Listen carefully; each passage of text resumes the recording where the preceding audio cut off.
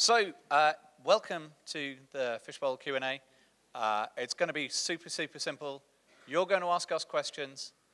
We are going to repeat the question so that people watching on the camera can answer it, can know what it is.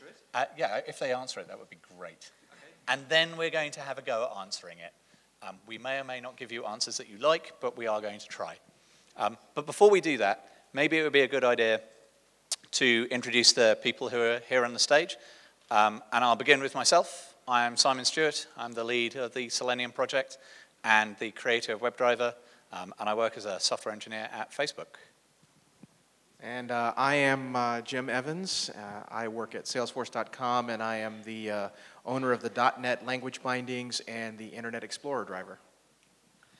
Yeah, my name is Andreas Tolfsen, known as ATO on the RC channel. Starting to accumulate quite a bit of history with the Selenium project. Started out in 2009, actually, when I wrote the original Opera driver whilst I was working with Opera. Since then, I've moved on, and I'm now working for Mozilla. So I'm kept working on drivers. Seems to be a pattern here. And now I'm working on a tool called Marionette, which some of you may have heard of, which is supposed to become the replacement for Firefox driver, which is also going to work on devices. So yeah, that's part of what I'm doing at Mozilla. Hello, my name is Dima Kovalenko. I work at Groupon. I am the one who tends to ask the silliest questions in IRC, and then whenever Simon gives me a sarcastic answer, I have to go and find the answer myself. That way I can give a more polite answer to whoever else has the same question as me. And I'm Julian Harty, and I've probably been on the project for the longest time and written the least code. I have the honor of having most of my code deprecated. We'll delete it soon. Oh, and deleted, yes. But yet I'm still here. So I think we're ready for the first question from the floor. There's a microphone there, so just raise your hand, and someone will run a microphone to you. There's a gentleman there in the front. Why don't you shout out, and I'll just repeat your question. First of all, thank you for hosting in India. We look forward, and that's the easiest.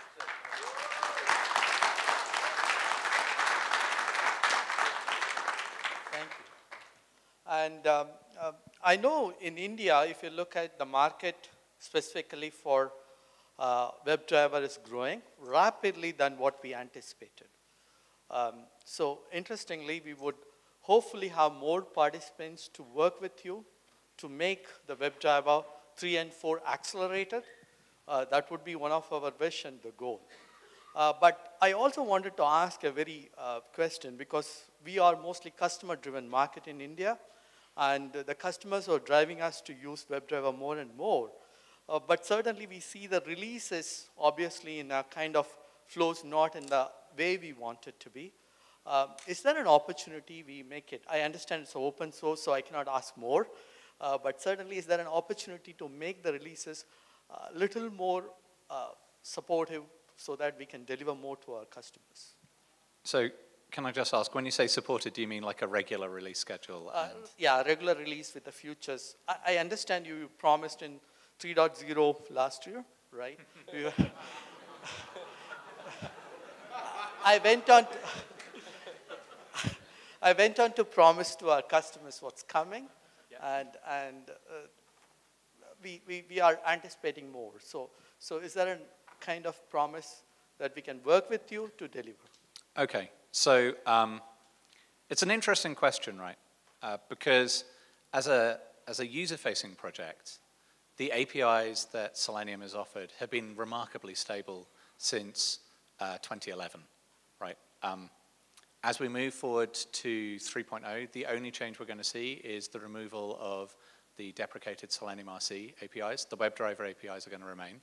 And when we move forward to 4.0, those same APIs are going to remain in place as well. So customer-facing, really, our release schedule doesn't matter too much, because the APIs that people are using are fairly solid, fairly immovable, and the changes we make tend to be additive, in that we tend to add methods rather than remove them at this point. Having said that, it would be really nice if we had enough organization to be able to like go, wow, it's suddenly got really bright in here. It would be really nice if we were organized enough to go like, oh yeah, we're definitely going to release on the, 3rd of December version 3.0. It's not the 3rd of December. It will now be the 3rd of December, right? That's how these things work, right? After categorically saying it definitely won't happen, that is what will happen. So yeah, and the story to give to users and to customers is one of stability and continuity. On the back end, there's going to be a certain amount of hard work that we're going to invest in making sure that sort of the migration from 2 to 3 is relatively smooth, and from 3 to 4 is as smooth as possible as well, which is why we're going to have the last releases of 3 be backward and forward compatible, so that you can do a slow staged migration rather than sort of coming in one day, doing an update and going like, the entire world seems to have broken, which is something we definitely don't want to happen, right? We're very conscious of the fact that people make this huge investment and that having stability and reliability is super important. So that's the message I would give to the customers. Is there anything else that anyone else wanted to add? So I think, with also pushing the driver implementations over to the side of the browser vendors, we're also going to, I think, see an increase in stability that way. Because currently, for example, in the current Selenium version, I think many of you might know, but Firefox is broken, right, with the release of Firefox 32. And that's been a continuous problem every time that Firefox is making a release. The Selenium project with its volunteers need to sort of stand on standby to do a new release, a new compile. And shifting that responsibility over to us, to Mozilla, as their responsibility of maintaining the driver part, which sits underneath WebDriver, I think is also going to sort of help that stability. Things aren't suddenly going to start breaking if you do a sudo apt upgrade on your Linux box, for example.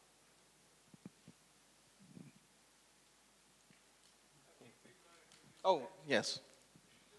Introduce yourself, Santi. Introduce myself? Yes. All right. My name is Santiago Suarez Ordóñez. I've been a committer to the project for a while now.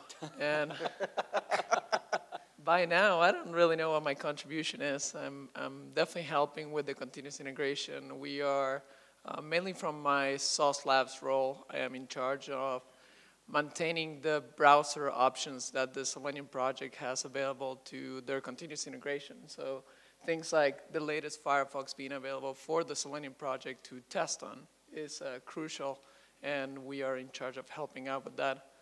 So that's it. Question over Hi. here in front. Here. Oh, I am small. there you go. That's why. Okay. My question is, I'm Mahesh. Okay, first I will introduce myself. So my question is, why WebDriver opens new tab link in new window? I'm sorry, why does it open a new window? Yes. The links which are open in new tab, Instead of a new tab, why does it open a new window? why it is in new window? It's a perfectly valid question. You have to remember that originally, when the WebDriver project started, new tabs within the same browser window, top-level frame, pretty much didn't exist. You would always get a new window. And the other important thing to remember is that from the point of view of the application being automated, there is no difference between a new tab and a new top-level window. It's a new top-level browsing context in the words of the World Wide Web Consortium spec language. It's a new top-level browsing context.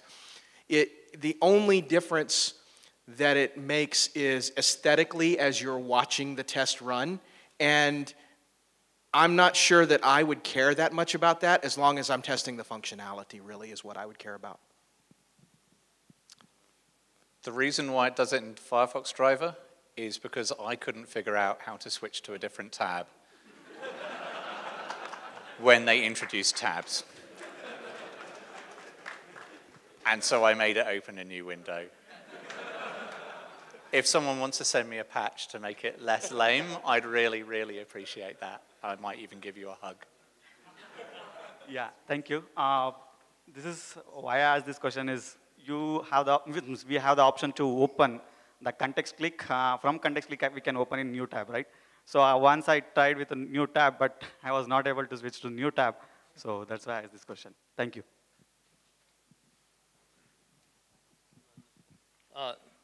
To add to that question, though, is it even possible in Firefox and Chrome to open up a new tab within the same process and have the new tab open up with a new profile? Or No. Exactly, and so part of the reason it would open up in a new window is if you try to run two tests at the same time, each browser would have its own profile, and you cannot do that in two tabs. Yeah, that's also because there are two different browser sessions in place. But the reason we can't really talk about the concept of a tab in Selenium is because the web as such doesn't really have a concept of a tab. And you also have the complexity of mobile browsers, or kiosk browsers, which in some cases don't even have tabs. Or they might have tabs, but they might be like tabs in a different form than we used to on the desktop. Hi.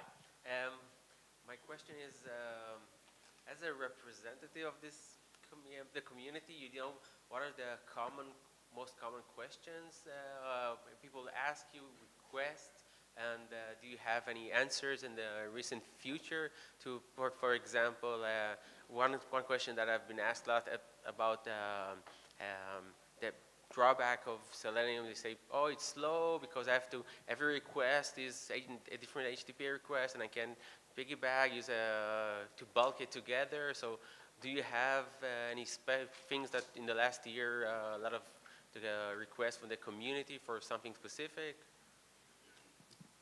Okay, so I mean, jocularly, HTTP status codes, not going to happen. It's a huge long thread in the bug tracker and several blog entries by numerous committers. More seriously, the question I get fairly frequently, and it happened earlier today, is like, I'm using implicit timeouts, and I'm writing library code, and I want to set the implicit timeout to some value, and then I want to restore it when you leave my code. And my answer to that is like, well, I'm not going to give you a mechanism for getting hold of a timeout. If a user has configured something in a particular way and they pass it to you, it's a little bit rude to just tinker with it and not use it the way it's meant to be used. And so, like, resetting those timeouts is something that I don't think is a great idea. The other thing as well is that the project as a whole is like, we added implicit timeouts because people aren't aware of like where page transitions are or where they're expecting JavaScript to be executing. More sophisticated testers who are more familiar with their application should be using explicit timeouts. Like, implicit timeouts are there as a mechanism to get you over a hump and get you started. They're not there as a crutch to lean upon. As a future change, we are doing a new Actions API, which tends to be the most verbose when it comes to the interactions with the browser. And the Actions API, which was suggested by Mozilla, actually, batches together a series of interactions that need to be performed and then sends them over the wire in one lump. It's quite hard to do that in a meaningful way with other commands because you need to be able to go like, well, this is the command it failed on, and people read stack traces, right? And the stack trace that comes like 5 lines too late is no use to anyone. I'm sure the guys going down the line probably have their favorite questions and their favorite forthcoming feature.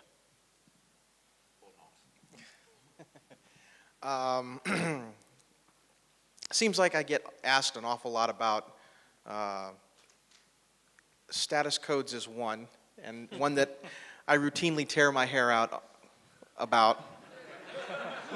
You can see how much it's affected me over the years.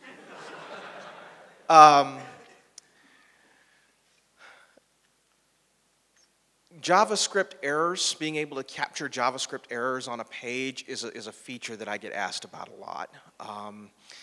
That's one I think we would hope that we would want to encapsulate. I think we've punted on logging and error handling for the first cut of the spec, but I think that level 2 we might take a crack at that. Speaking for the .NET bindings, the .NET bindings don't implement any of the logging things that, any of the logging APIs that, say, Java does. and I get a fair number of requests for that. And the reason that they don't have them, and the reason that the IE driver doesn't implement any of the things that some of the other drivers do in terms of being able to get logs, is because they haven't been defined by the spec yet, and I don't want to code to a moving target. So.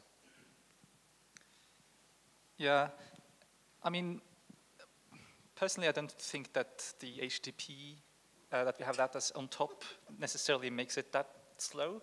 I don't think that's the sort of the bottleneck here.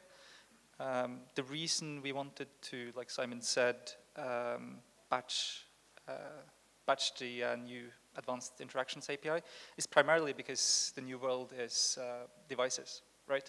So you have to imagine that these devices are all often running with quite slow CPUs, and we have to, and that's also by the reason for Firefox OS that we've chosen a TCP protocol in the backend.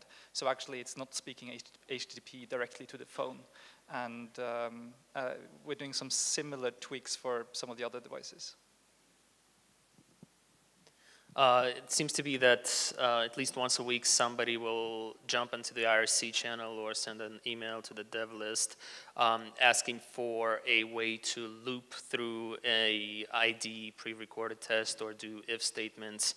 And the people who ask that question tend to not like the answer of, well, maybe you should just rewrite it in Ruby or Java, write it in the real language. And so they then proceed to implement a hack to make a loop that is 3 times more complicated than Java or Ruby could have ever been. So I think that's the top of the line for me. And for me, it's probably on the mobile side of it. I work mainly in mobile, so people trying to understand how they can do a lot of visibility into what happens when a problem comes up. A very, very common question is, why did my page not load? Or why is this element not present when I waited to be? And all these timing issues can really get nailed down when you actually get the full network dump of the session. And yes, they will get you HTTP status codes as well. So Selenium is going to support HTTP status codes. Yeah, so the login API for performance, JavaScript errors, and networking, to me, is one of the biggest wins. Writing Selenium tests is somewhat easy. Debugging them when they break is really, really hard, and this will give us the visibility that we need.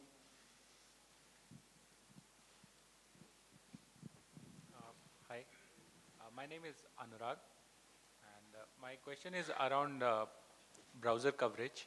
So as an automation engineer, if I am running my suite only on Firefox and say not on IE or maybe not on all the flavors of IE, then am I missing any possible issue which a customer may hit? That wasn't the question, was it? The question was, how can I be confident that the application I'm launching will work with my customers? I think. Yes. Yes. And running the suite on all the, say, covering all the browsers and their different versions is also a problem. So how can I optimize that? Yeah, so I'm a huge fan of just looking at data. So I've got a certain amount of time, I've got a certain number of resources that I can spend on doing my automated testing. I'd probably take a look at the distribution of browser usages. There's probably like IE, Chrome, and Firefox near the top. So running in the latest version of those 3 will give you good coverage. At that point, it's worth taking a look at the bugs that are coming in and seeing whether there's a particular browser where people are seeing more issues. Like maybe it's IE7 because it's an antiquated browser and it's well out of, it's just ancient now with IE11 being out.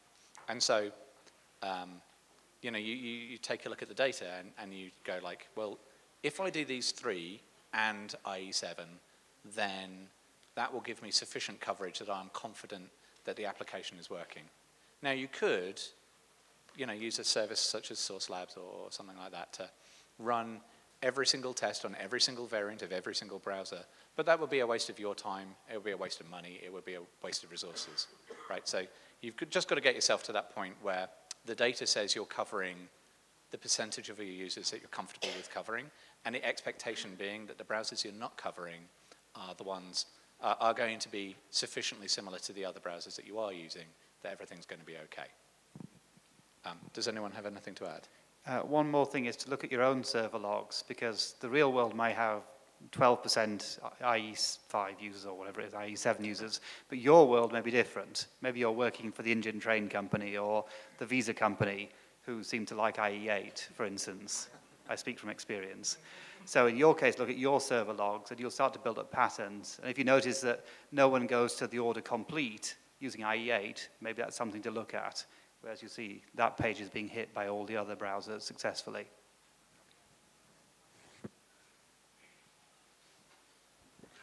Hello, my name is Hari Krishna. So my question is, does WebDriver implemented on Java code has any enmity with .NET applications? Because I'm sure many of them, the common issue that we observe normally is whenever some click doesn't work, say, they just say, okay, use some JavaScript executor. So is there any particular bug or something related to click wherein actually clicking a button doesn't work and we have to go for a JavaScript execute in the code? I'm sorry, I didn't. So yeah, generally, most of the cases, many of times I observe that when I actually try to use some click operation on a button and it doesn't work, then the alternative solution that I go is I use a JavaScript executor code in my code actually. I use a JavaScript executor command. I'm sure, like I know, many of us. Yeah. So yeah, let me make sure I kind of understood the question. You're asking about when using webelement.click, right? And it doesn't work. Correct. And so a lot of people resort to using the JavaScript executor to call the JavaScript click method on the element or some other method for doing that. And I guess the question is, what's the general advice about that, or?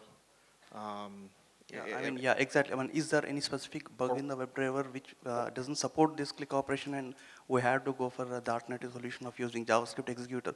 Because when I start using the JavaScript executor on IE, the IE just starts flickering. So IE doesn't support that JavaScript executor. So Internet Explorer is a little bit of a strange beast. Okay. Yeah, obviously. So at the risk of boring everyone in the room with technical details, by default, the Internet Explorer driver uses what are called native events. Now, does everybody know what native events are? Okay. For those of you that don't, what that means is that we're actually using an OS level mechanism, a Windows level mechanism to simulate the click in the browser, as opposed to simulating it by using JavaScript. Now that causes there are a number of potential gotchas with that, with doing that in Internet Explorer specifically. A lot of them are focus related. I've got a couple of blog posts that talk about some of the problems that are endemic to using that. There are a couple of solutions that you can try that may or may not work given the specific case. I can say that clicking on an element that has some JavaScript hooked up to the on-click event is not globally broken in the IE driver. It's not broken for every website everywhere, because we have 700 unit tests, some of which actually do click on an element that runs JavaScript, and those are passing completely in the WebDriver's continuous integration in our CI system, and it runs on every version of Internet Explorer from 6 to 11, and it routinely passes with no problem. It still runs on 6. It does. It still runs on 6. It's not supported, but we still run it on 6. So there may be something else interacting with the system, whether it's something unique to the JavaScript widget library that you're using, that it's doing something sort of non-standard or unique in the click event that maybe Internet Explorer, the driver, is not working correctly with, or it could be, again, a focus issue, and I can explain at length as to why that is a problem.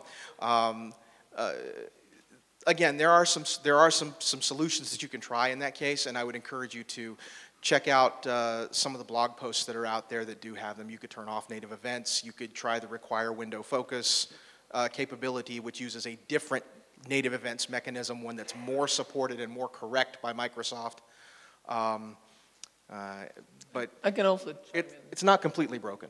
I think the big point is, or the big thing to consider when you deal with these problems is every single browser driver is implemented differently. And most of them are hacks on top of hacks on top of hacks, like Jim can attest, right? It's the nature of the beast. We're driving things that were not meant to be automated, and we're doing it anyways because it's too useful, right?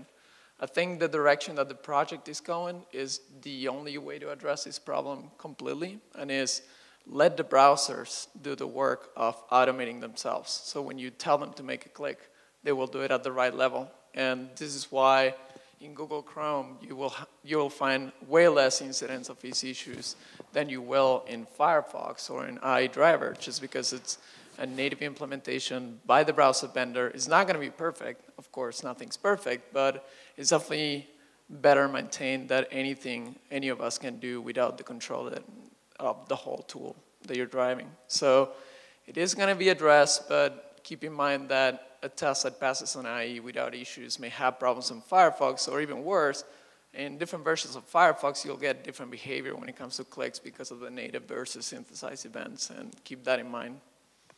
At the end of the day, JavaScript is the ultimate workaround, I guess, around it. It's worth noting that, what you're describing is probably a bug. And for me as a browser implementer, it's difficult to get that driver implementation up to the level of the other drivers unless we have tests for it. So if that's a real problem. I mean, the way that we're implementing drivers in the browser is by running them against the Selenium test suite. So unless the Selenium test suite is good enough, the drivers aren't going to be very good either. Yeah, I'm just going to piggyback on that one just to say that the biggest challenge when we see reports about this in the issue tracker, we get a lot of reports in the issue tracker of this doesn't work in this particular browser, and the next thing that we have to have is we have to have a test case that we can use to reproduce, because you may be using Bootstrap, or you may be using AngularJS, or you may be using jQuery UI, or you may be using EXTJS, or you may be using any number of 100 different JavaScript widget frameworks. And we just don't have all of those widget frameworks in place to be able to create a simple test case, whereas the person who has found the issue is in a far better position to say, this is the problem that I'm seeing, and I'm seeing it on this page that I see using this widget toolkit, and having a reproducible test case that includes not only Selenium code, but a sample page against which we can test. That is the piece that a lot of people forget.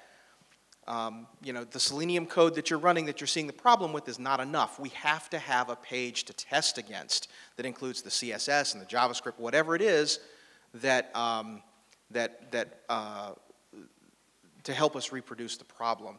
Now, I know that for a lot of people, that is, hey, the thing I'm working on is confidential, or it's only hosted on my intranet, it's not accessible from outside, or so on and so on. There are strategies that you can use to help to generate or create a test case for us in that. And I think probably the single most popular, or one of the most popular posts from my blog talks about, a little bit rudely, but it talks about why it's important and some of the things that you can do to help generate those test cases, or help to provide the information that we need to be able to first reproduce the problem and then see what we can do about fixing it. Okay, so my question is related to, morning Simon, you mentioned that we need people to contribute to the documentation of Selenium WebDriver. Now, as a community, you would have seen that Selenium project has grown a lot, and it is mostly because there are few good number of people who are good at getting the stuff done. They are committing to the code, and there are a lot of people who actually know how to use this stuff. So they are blogging about it, there are few books about it, and there are videos about it. Now what I feel is that we could have a lot more people contributing to the project in case you have a development centered blog where you people contribute and write articles on how exactly, let's say you fixed a bug, which could tell people that if you are looking to commit to this particular, or you want to contribute to this, then this is the way to go about it. And because there are a lot of different technologies involved, it is very difficult to get that kind of a knowledge for everyone. So if maybe for taking this project further, if we can have, let's say, a development blog, which is on Selenium, where all contributors can come up and maybe write one article just, and which teaches people like us who are not too much into development, can contribute to this. So we are capable to learn stuff, but it is not always easy to get everything that, okay, this is the way we should go about these things. Sure. So a blog is a really good idea unless it goes quiet because no one ever posts to it. Like I'm not a very quiet person, you may have noticed this, but my blog has been quiet for like months because life just gets on top of you, right, and you never post to it. So that's why I'm saying central blog. A central blog that everyone contributes to. There is a lot of documentation in the wiki. Like if you go to googlecode.com/p Selenium, you will find a wiki there, and we tend to put developer-facing documentation in there. So if you ever want to know, like, why is this all doing this, right? That would be a good place to start. There's also quite a long chapter in the Architecture of Open Source Application book, which describes the architecture of the Firefox driver, chunks of the IE driver, and it's similar to the one that's used by the Chromium driver as well, and explains like why we made those choices and how we made those choices. There's also the fix a bug, become a contributor workshop, which we run every single Selenium Conf, where we do a guided walk through the source code, take a look at what needs fixing, walk you through like how to do a build, why our build tools are as mad as they are, all the bits and pieces that would help. So there is quite a lot of developer-focused documentation. The next thing that would be super, super useful is possibly a video of a guided walkthrough of like I'm fixing a bug, which I know Santi found it quite useful in the Become a Committer workshop, where he goes like, I haven't ever seen you actually walk through the source code. So maybe a video tutorial like that would be good. But the way that we've grown most of the committers, almost everyone on the stage, is through quite a lot of interaction on the IRC channel and in the mailing lists, and over code reviews. Like the best way to start start fixing things is to go like, I need help getting started, where do I look? And we point people in like the right direction, and we try and guide them and help them. Because like you can have all the esoteric knowledge in the world, we could tell you how code is laid out, we could explain why it's done that way, but until you get your hands dirty and start like actually experiencing the full horror of trying to navigate this thing, then you don't get that experiential learning, and that's the thing that helps you go from I want to help to actually being able to help. So I'm not saying no to the idea of a developer-focused blog. I think it's a really good idea, but I think like we need to augment the current stuff that we have before that becomes the next logical step. I think a great start is to actually put all the things that you just mentioned in paper. I think there's already a wiki page saying, if you want to become a contributor, or if you want to help out, these are the steps to follow. If any of these things are missing there, adding them up would be great. It's again a wiki page, so anyone can contribute and send a pull request or whatever that is. But I think clarity and documentation are always the pain points in open source projects, right? People are doing this for free, and they have a limited amount of time. They have a day job to commit to, so people helping out from outside on that, and whoever gets understanding of something and contributing as much as possible is always helping out in that area. And Simon touched on this briefly a moment ago, but I just want to reiterate that if you have, questions that you have as you're running it, if you're wanting to start digging into the code, you're not finding the resources that you need to figure out how to get started, the easiest and quickest and fastest way to get that information is to hop on our IRC channel. I know I'm on the IRC channel virtually every weekday. I know David Burns is there very often. I know Andreas here is there every day. We're on the IRC channel, and I don't think we're that intimidating a bunch to chat with there. I mean, maybe a little bit, but but yeah, it's so quiet. No, we're a fairly social bunch there, so we won't yell at you, I promise. Much.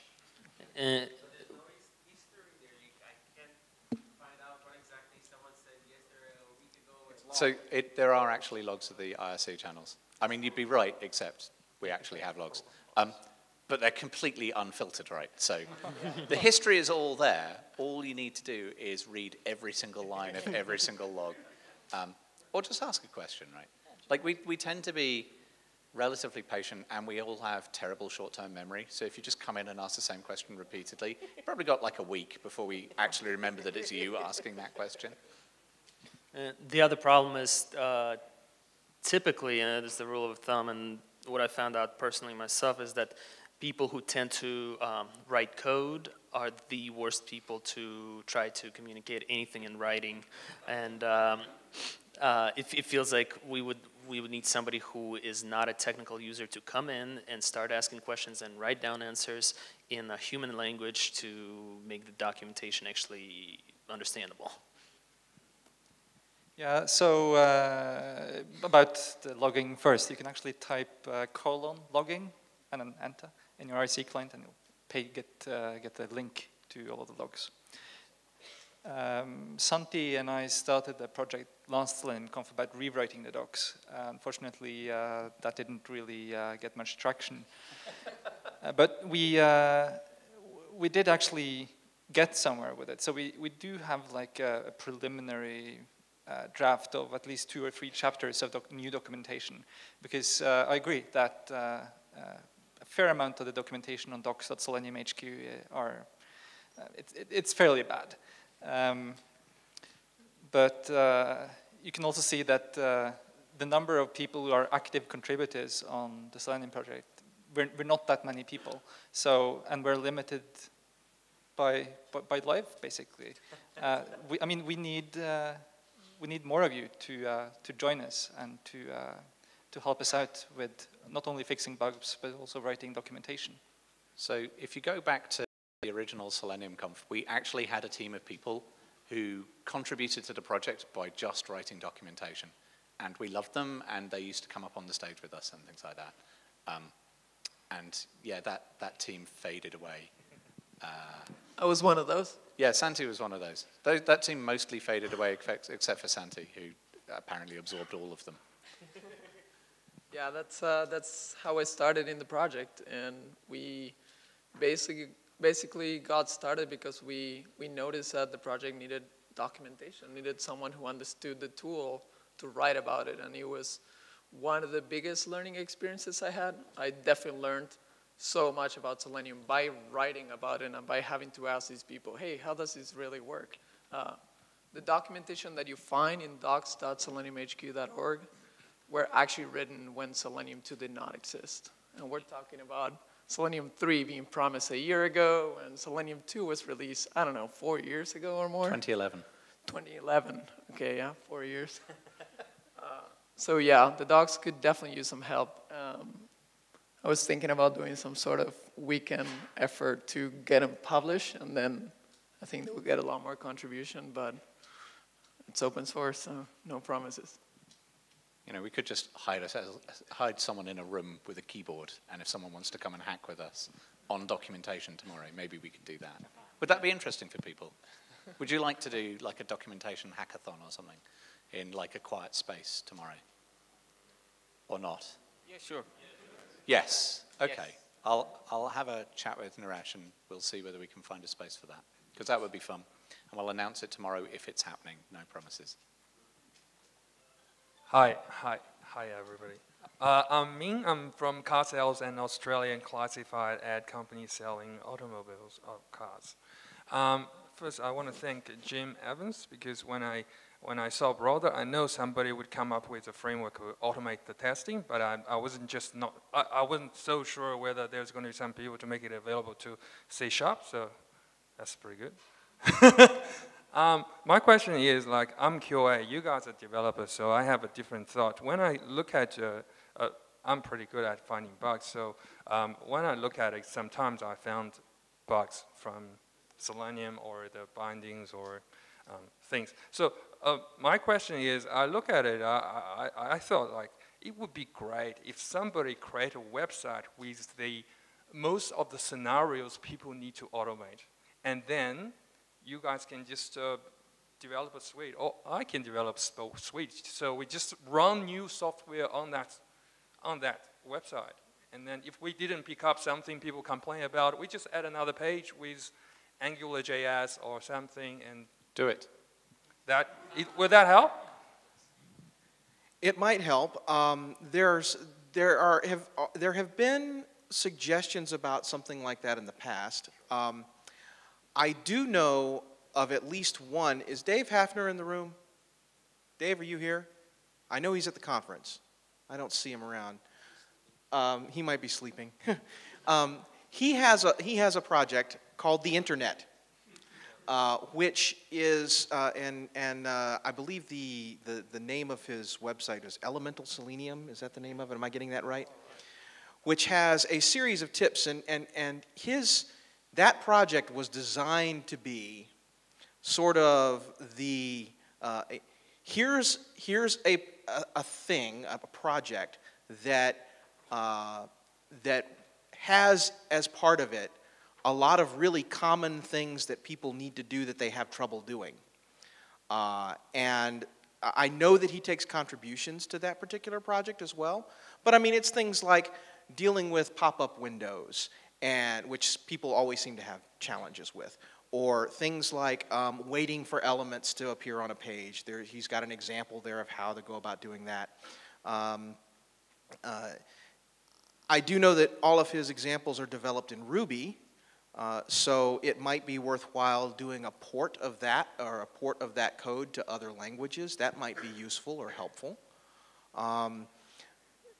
You know, I would take a look at that and see if that has at least some of the kinds of things that you're looking at asking about, and maybe offering to do guest contributions. I know I asked him if I could, you know, I saw that a lot of people were having trouble with how to, pop-up windows is the one I know, because that's the one I happen to have said, I know people have trouble with this. Would you like to have an example that shows how to do this? And I gave him some sample code, and he put it up there and did it as part of one of his Elemental Selenium tips. So I know that he takes contributions from third parties for people who run into common solutions that a lot of people seem to run into. I think that's a big difference, because I want to create a website to test your work, like different scenarios. And so back in the day, there used to be a test case in the old Selenium RC test suite that did this, and it was constantly broken. Like, no one was maintaining it, and it was only ever run when there was a release, and there was a release every mega decade or something like that. If there was a suite that was actively maintained by people, you know, I'd love to run that, right? And just find out when things were breaking, and we could point it at source labs, and we could stick it in part of our continuous integration server and stuff like that. I haven't got the time or the energy or the capacity to write and maintain that. If you do, go for it, and we will link to it, and we will run it, and I'll be pleased as punch to do that. Like, that would be brilliant. But it's not something we're against. It's just like, I don't think we've got the capacity to do it as a project ourselves. And be aware, because it's a very extensive project. It feels like it'd be easy at the beginning, where you build a form field and a few buttons and click around and some Ajax. But the reality is that you will have to build a massive application where you can do any sort of interaction that Selenium already does. I believe our test suite does have a few pages with every single HTML form type or field that you can have, and it's extensive. It's a lot of work to do it. If you want to make it functional and add some server-side code behind that, it's not going to be a 1-2 day project, but it'd be a huge contribution for sure. Hi guys, good evening. And so myself Karthikeyan, and I work for Ovler. And once again, I take this opportunity to thank you all for hosting here over in India. And we are really pleased to have you all here. And my question is like, yes, I do agree it's an open source project and we have a lot of painful moments. And but are we going to stick with the same plan of having the my ambition or my interest is, my curiosity is all about, why don't we have a community or something like JCP, you know, right, how Java evolves itself by the community. Something like, if we want to increase the base of Selenium contributors, so that you guys are not supposed to take the always blame for what I call postponing the releases. So do we have a plan for driving people to contribute back to Selenium? Because we all use Selenium and we all interested. I know we all have certain wiki pages, all those things are happening, but I feel like these are separated, and if we have, in simple words, if we have why don't we have is it possible to have a board or something for an education? Because when I compare with other open source projects like Linux Foundations or OpenSUSE or something, they have their own developers, contributors themselves, and also they part of them are used to contribute on educating their products and videos and everything. That will be done. Also, they'll be a part of a community, will keep encouraging people to contribute and way. But anyway, but that's not our individual contributor's job. It may be like that. But if you start driving that, because if Simon is not well on a particular week, the delay should not be, the release should not be delayed or something like. We feel we also should be accountable for future Selenium. So is there any plan for increasing the Selenium committers in terms of numbers or something like that? Or is it possible to have a community-based, official community on continent or country-based, so that they can educate their local audiences as well? They drive people to contribute back to Selenium in terms of documentation or a hackathon or whatever it may be. Thank you. So, excellent question. I think I understood it. If I'm wildly off base, do let me know. So it's about, the question is basically about like, how have we got a plan to grow contributions and contributors? So there's a number of things that we have already in place to try and bootstrap that. One of them is this conference where we run the workshop, and there are people who come to that, and every year we get 1 or 2 people starting to sort of chip away at bugs and stuff like that. And actually that's phenomenal. That's a huge payback for the time and investment that takes. One of the things we've done is we've marked up some of the bugs on the bug tracker as getting involved. So these are bugs where you're not expected to have a huge amount of experience with the project, but you're interested in getting your teeth into it and like, well, we think this bug won't be too hard to do. So if you just go to the bug tracker and just pick out one of the getting involved, that's a good place to go. One of the other things we did is we moved from Subversion as a source control system to Git, and then we mirrored ourselves onto GitHub.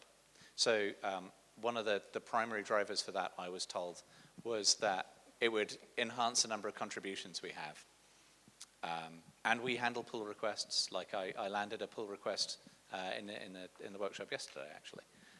There is a process in place for doing that. And that's a fairly standard model in the open source world.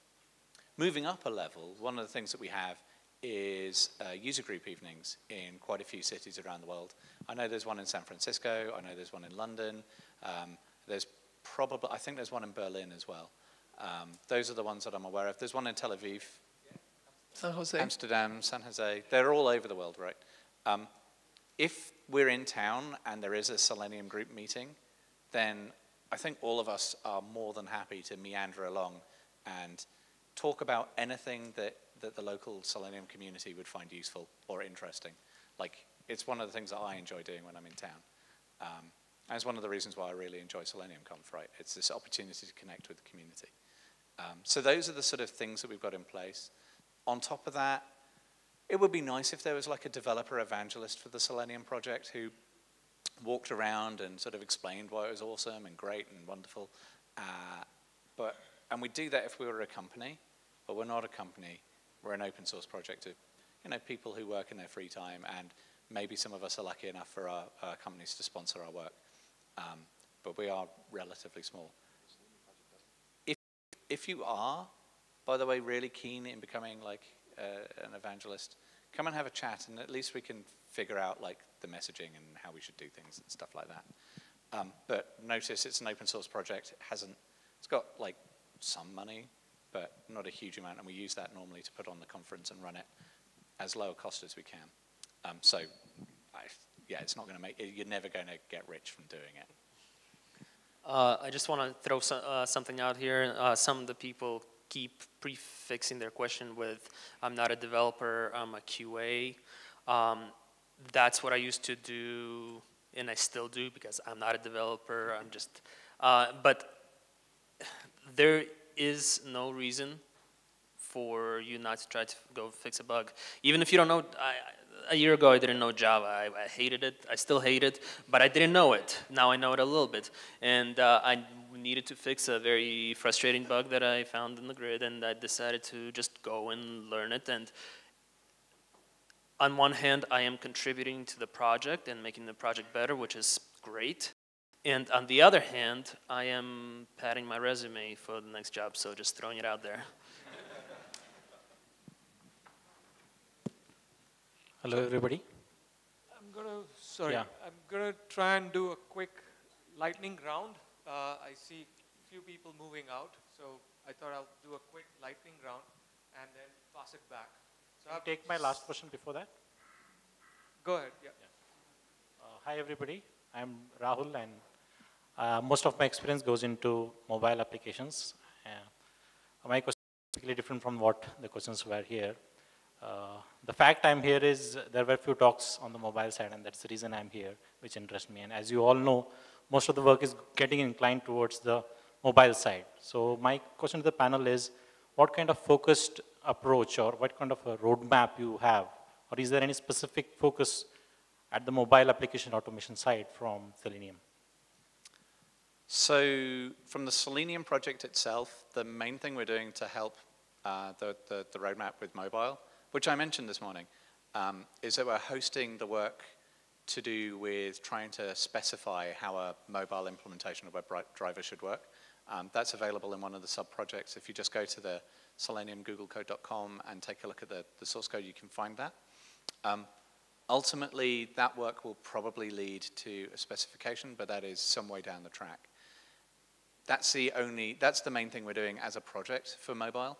And that's because the mobile implementations are hosted up by Appium, by Selendroid, and iOS Driver, and BlackBerry. These guys have more time, more energy, and more enthusiasm for solving the problems of the particular platforms they're targeting, rather than the Selenium project, which tends to do a lot of desktop stuff. Now, that doesn't mean we're not interested in mobile. It just means that we think that those guys are already adding all the value that we would want to be adding ourselves, and going in there and stealing their thunder and going like, oh no, the official way of doing Android is this way, isn't helping anyone, right? We want to grow a community. We want to grow a suite of related sister projects who get along well, and where it's possible to like flip in an implementation if it's not quite right. Does anyone else want to say anything? Well, remembering that the Chrome driver works on KitKat these days, and I suspect Firefox have some plans for mobile as well. So the mobile browser providers have also got an opportunity to add those implementations. Yeah, we already have working internally at Mozilla anyways, Marionette running on real devices that's being used every single day, actually. I think the challenge for the Selenium project is sort of bringing all of these different solutions from all of the vendors together. And I think that's where we've made the step in the right direction with the WebDriver spec, which is coming. If you want to know more about the WebDriver spec, you should attend my talk tomorrow. Before we can start working really on publishing and suggesting or proposing a mobile spec, we need to make sure that we have level 1 finished first. And that really means getting the basics of WebDriver nailed down in the W3C WebDriver spec. Because the level 1 of the WebDriver spec isn't necessarily desktop oriented, because most of the functionality that we put into the spec is specifically not desktop specific, or it's specifically not desktop specific.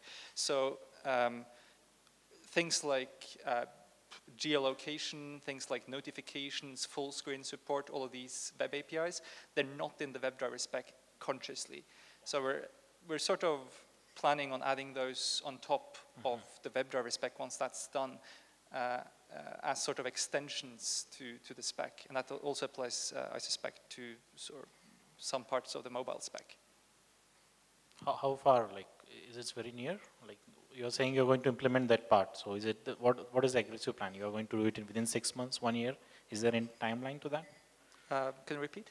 Is there any timeline to introduce all the, maybe the geotagging or all those kind of WebDriver part? You have any roadmap to, like timelines for that? Or is it like left to? No. No, I mean, I mean, I'd love for there to be a roadmap, but the reality is that every one of us works for companies which have different priorities, and a specification and things like that, it takes time, and it's not something that you can force. It's something that will come naturally when everyone agrees. And specification processes are not the most agile beasts you've ever dealt with. So hopefully we'll get WebDriver finished first, and then we'll see what happens. Maybe we can revisit this question. I understand. You don't want to commit a date here, right? Thank you. Well, this is kind of the way it works, right? You find a problem, then you build multiple solutions around it, and then you pick whichever is the best solution. You learn from the mistakes, and then you spec on it, right? These meetings are not fun. They're definitely not fun. It's hours of getting together. But yes, you have implementations like Appium and iOS Driver and Selendroid that are solving these problems today, right? So they are implementing solutions for geolocation, notifications, Wi-Fi controls, all these things that you would not even think about from the Selenium side. Once these implementations are in place and we find the problems with each of them, we can come out with a spec that ultimately the future of all these tools is to be part of the platform that they're meant to automate, right? Appium should go away as well. iOS Driver should go away as well as soon as Apple or Google provide the right toolkit that the community wants to use to automate their platforms. There's no reason for us to maintain it, right? All we want is a single spec that we can all stick to so that we don't have to be rewriting our tests every 6 months when a new tool comes up or a new need comes up. Also, don't forget that the modern web was born in, 1996, and it took until 2005 before Selenium RC came out. It took until 2011 before Selenium 2 came out. So you're talking a decent wedge of time as we experimented with the medium, gathered more experience, figured out what felt right and what felt wrong, and so on and so forth. Now, I'm not thinking it's going to take that long on mobile, because sort of the timelines are compressed and we're learning more and more. But right now, we're going through a period of experimentation of, like, what does it feel like to write a proper framework for a mobile device? And we think it feels natural to build on top of the WebDriver model of sort of API for navigating a tree of nodes and interacting with those nodes. But we're still working on the details. And I think it's going to take a little bit of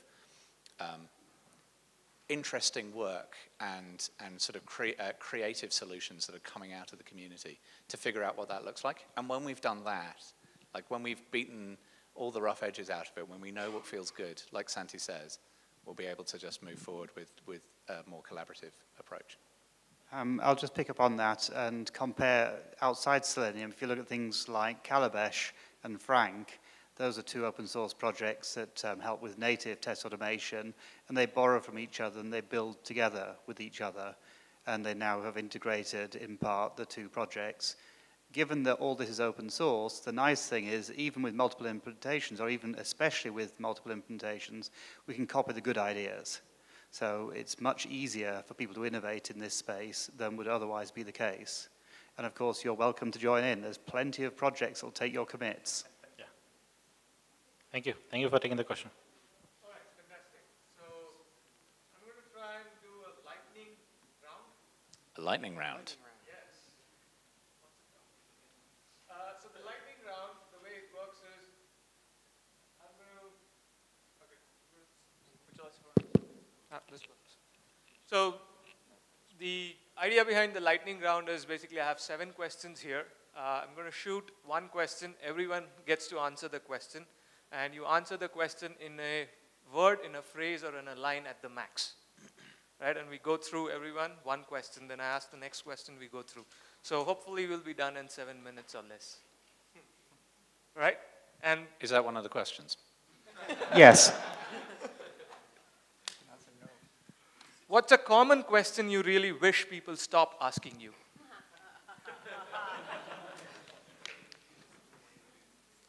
When?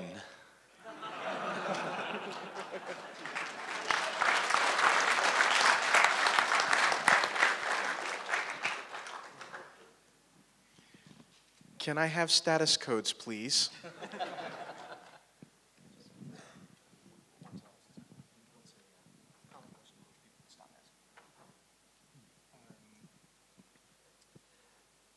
Selenium ID, can I use it? Can you help me write a bot that will play with money at this casino website? Can you fix my problem? Full stop.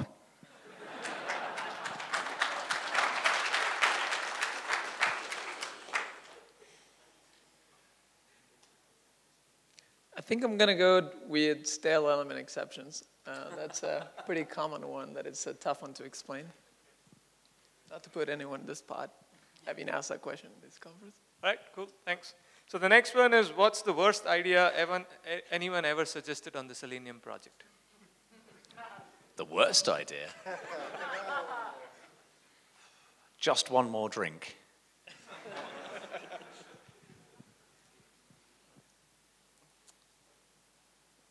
HTTP status codes?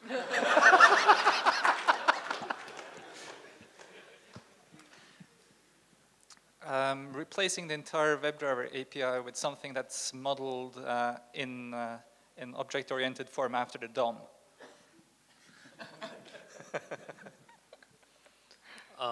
We need to test on AE5. Can you just help with the Python bindings in 2007? Well, I'm shocked no one said this one, but iterations in Selenium IDE. Come on, you guys. What's your favorite programming language? It depends. Java with an IDE that's good, or English. I should go really nerdy and say something like Fortran or COBOL. But no, I'm a big fan of C#, actually. Yeah, I mean, I believe in the right tool for the right job, but if I had to pick today, I think it's probably Go. I should say Rust, probably, because I've worked for Mozilla, but not really. Toss-up between Visual Basic and PowerShell, no? Just shell, bash script. Never underestimate what you can get accomplished with a simple bash script. I can write some Java, so I'll say Java. I will not say Java. Python. What do you hate about Selenium?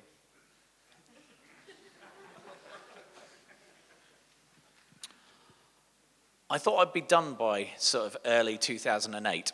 It seems to be dragging on a bit.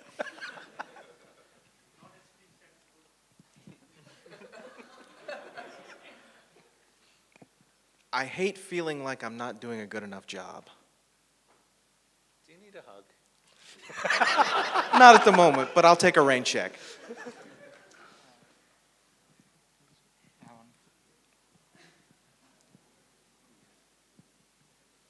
I'll jump in and say the bearded one.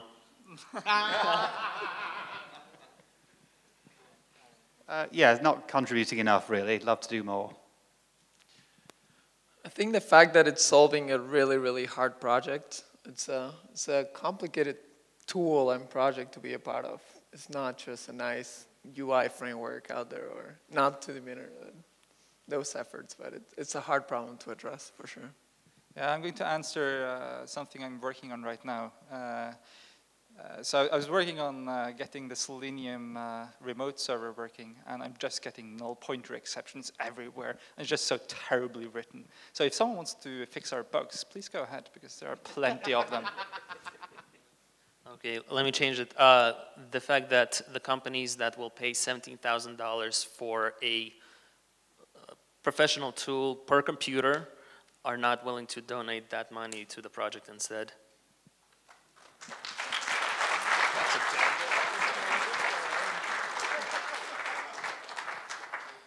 If you had the time machine and you could go back in time, which was the one browser you would kill?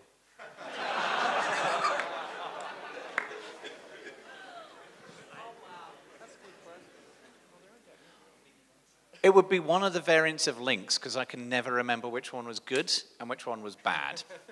There was links with a Y and links with an I. It was a text-based browser.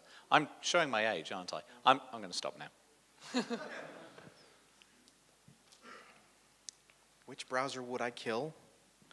I don't know if I'd kill any browser. If I could go in a time machine, I'd probably stop Selenium RC from being invented. And just go straight to WebDriver. Yeah, I mean, I used to work for another browser vendor who decided to chuck their browser engine on the scrapyard. So I'm probably going to see the new Opera. Emacs. Oh wait, you didn't say operating system. Sorry. I'll pass on this one. I wouldn't kill any browsers. I think the more implementations, the better for the web to be open. So, none. Cool. Thank you.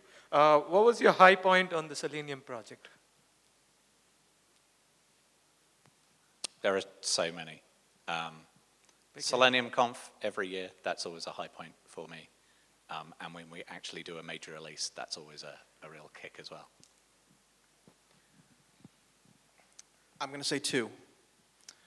In addition to what Simon said, I think the release of Selenium 2.0 was a real high point. We worked really hard to get that done, and I was really proud the day that I landed the rewritten IE driver, even as much trouble as it gave me over the years since. So at the earlier Selenium conferences, unfortunately he's not here today, but there used to be a running joke that we would always buy Jari Bakken, who's written the Ruby bindings, a steak as big as his head. So I think probably the highlight of the Selenium project is meeting him in 2011 in San Francisco at a Indian-Irish bar. Indian-Irish bar. And watching Jari eat a steak literally as big as his head. No, but from joke to seriousness, I think probably being writing the first WebDriver implementation supported by a browser, and also being the one to write the first implementation for a mobile device. A piece of JavaScript that would catastrophically crash, i.e. 8 and 9, that was caught in CI and did not go out into production. Two things. One, working on the Wave project, which I helped out in peripherally, it was just staggering to see how good WebDriver was at dealing with this very complex application. And then the first mobile implementations. Seeing WebDriver actually running on a mobile phone was pretty staggering back in, what, 2008? Around 2008 we did that. I think getting Selenium on continuous integration was a very big high for me.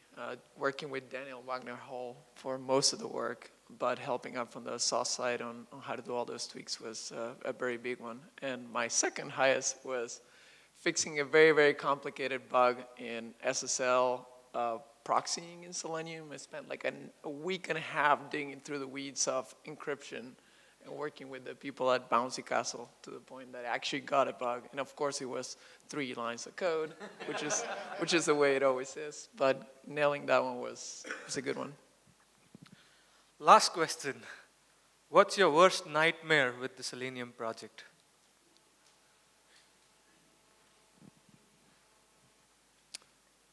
You know, I don't think I have one. Like, I got into the Selenium project because I enjoy hacking on the code, and I'm always going to enjoy hacking on the code. I guess my worst nightmare would be having the project end and never having an opportunity to hang out with the team and you guys. I think my worst nightmare would probably be having the project end without seeing the spec work through and without seeing the work we've done with the browser vendors come to full fruition. That would probably be my worst nightmare. Yeah, I'm going to say the same thing as Jim, actually. We've worked so hard on the Selenium project over the years, so it would be a shame to not see it sort of culminate in this, this specification, which is sort of, we keep pushing forward, and it's so hard to get right. So I'm going to answer that. Having to test the Flash application with Selenium. Obtuse implementations. So now we're getting a spec. Let's hope that everyone implements it consistently and reliably.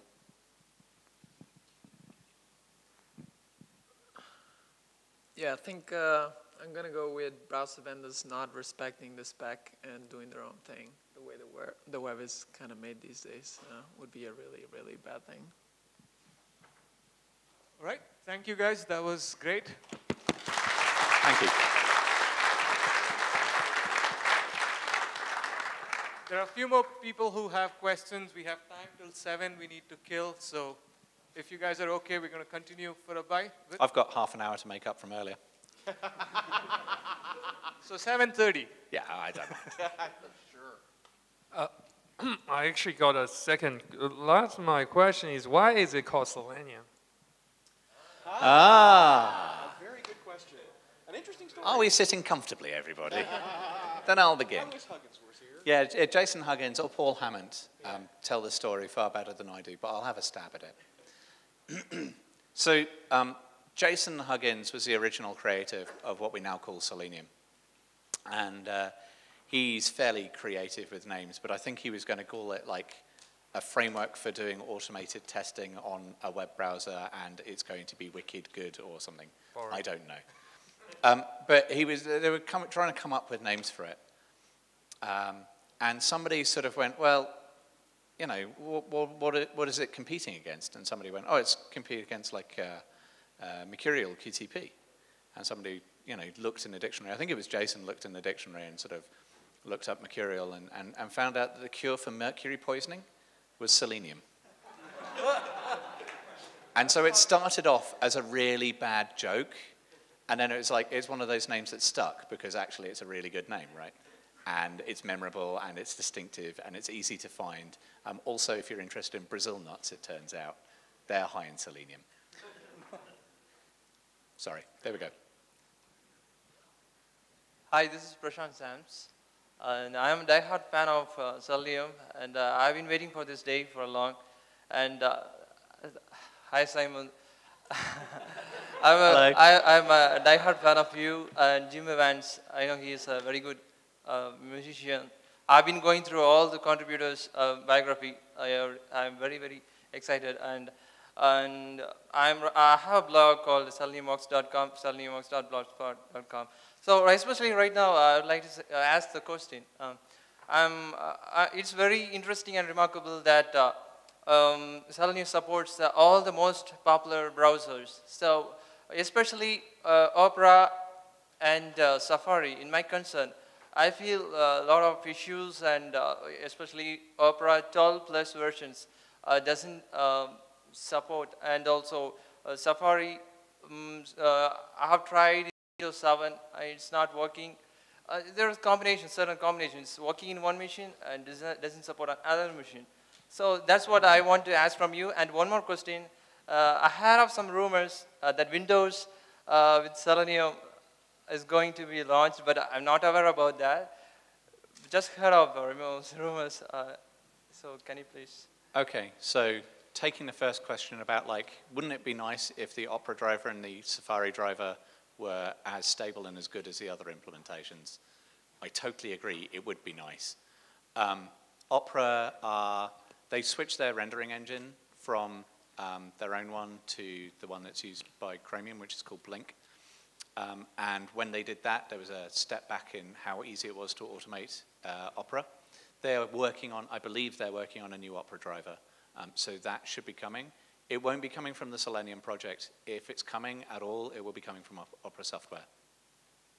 With Safari, the current implementation, I think that's enough of it. Like,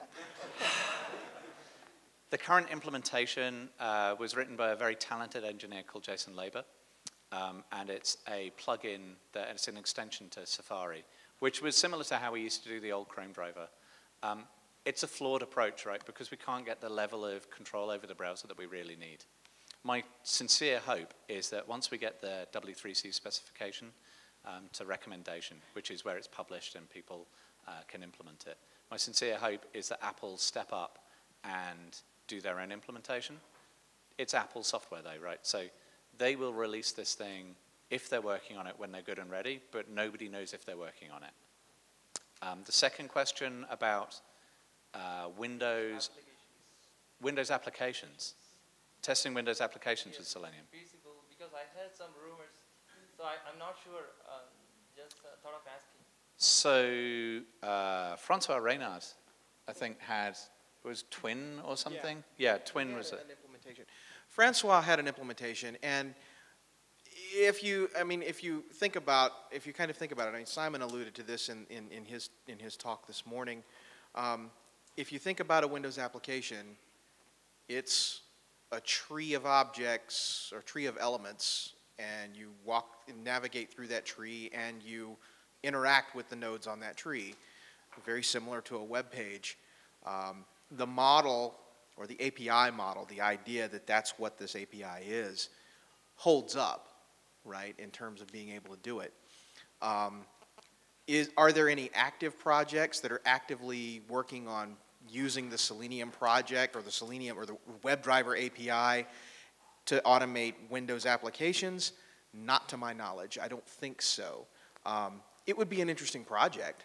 It would be an interesting project, but I don't know of any projects that are currently being developed or that are even on the radar for something like that. But it would be an interesting project to look into. And I heard two words that should never be together used ever, which is Windows Safari testing. Part of the reason is that Apple has not updated Safari on Windows in more than 4 or 5 years now. So if you actually want to test on Safari, you should probably get an OS X node. Hi. First of all, before asking the question, I would like to thank you guys for your efforts, and special thanks to Jim for his .NET bindings. Okay, so I have two questions. The first one is specific to, it's very technical. Right now, the text that we pass to the locators, I suppose it's very case sensitive. Is there any plan, or is it possible to make it non-case sensitive? Which locators? All of them? Yeah, kind of. Not all of them, but I was talking specific with the ID or something. ID? So what we tend to do is we tend to delegate down to the browser engine to ask it, like, have you got this thing? So ID, name, CSS selectors in particular. On some browsers, most browsers, XPath is also done natively. Yeah. So whatever the browser does is what we do, and so I'm not planning on changing anything. That's not the world's most helpful answer, I know. So with the CSS selector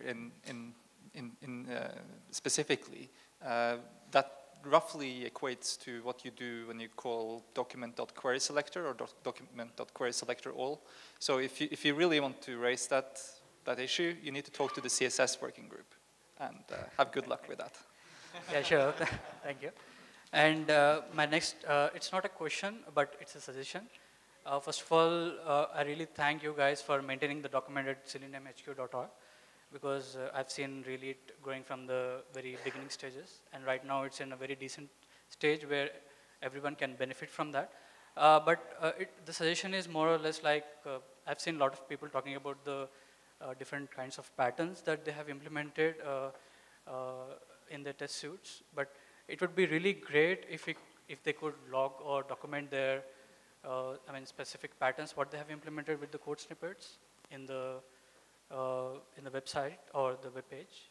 That would be really helpful for the starters, so that it's kind of a hub and people can come there instead of doing a Google search and going on individual blocks.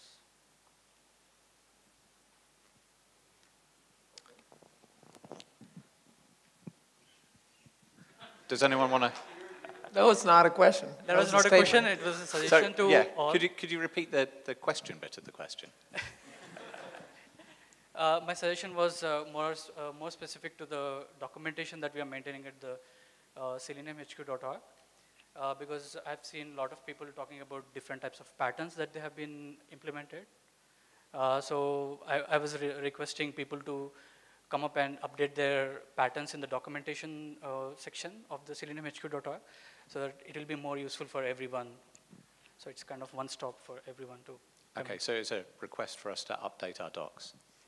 We should do that. It's a suggestion for everyone to contribute, I believe. Yeah, it's a suggestion for everyone. Yeah. We built the docs, the new docs that Andreas and I have worked on, and Luke is also working on. Yeah, or just send a patch. I mean, this isn't something really we can do. I mean, send a pull request and we'll approve it. They're built on Markdown, which is these days the language of open source documentation, right? Everything on GitHub is Markdown. So it's really, really easy to go out there, make a big change, a quick change, and contribute it back. So we just got to do the hooks so that we can make that Markdown actually part of our website and deployed. And that's kind of the final piece of work that needs to be put in place. Okay. All right, I'm really sorry, but we will have to wrap up. We have a band already here. They'll need about 30 minutes to set up, so we can start on time. I know a lot of people will get late. They'll need. We have another hour tomorrow morning between 9 to 10, and we can continue this tomorrow morning between 9 to 10. So I'm sorry, keep your questions, great questions. We'll continue from 9 to 10. We're going to break for 30 minutes now, and I would request everyone to kind of step out or move towards the back end of this room. The band is going to come in and they're going to set up, and then we're going to start 7:10-ish. Okay, just a quick thing. We're all going to be here this evening. Feel free to come up and ask us questions and chat to us. We're generally approachable. And don't forget to buy Mr. Jim Evans a beer. Thank you all very much. The idea is that he's not supposed to walk out of this room today alone. All right, I think we should thank these guys for their wonderful contribution.